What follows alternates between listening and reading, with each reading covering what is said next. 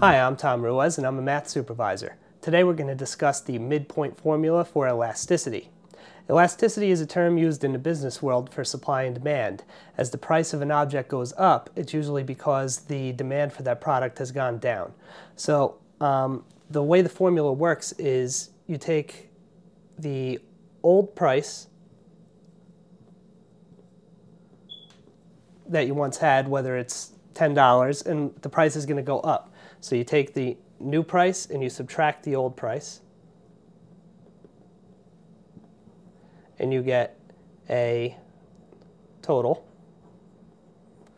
Now you take that total and you divide it by the average of the new and old price. So if the new price is $12 and the old price was $10, the average of 12 and 10 is 11. So you would divide the total by 11 and you would get an answer.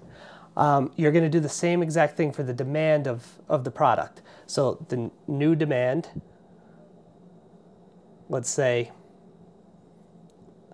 30 units of whatever object it is that is being sold, minus the old demand, let's say it was 20. This will give you a total, which is 10. And you divide that by the average of 30 and 20, which is 25. And that will give you, in a reduced form, 2 over 5.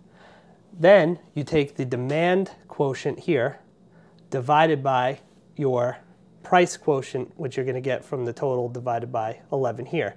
So it's going to be 2 over 5 divided by your total over 11. And that will give you your elasticity amount. I'm Tom Ruiz. You do the math.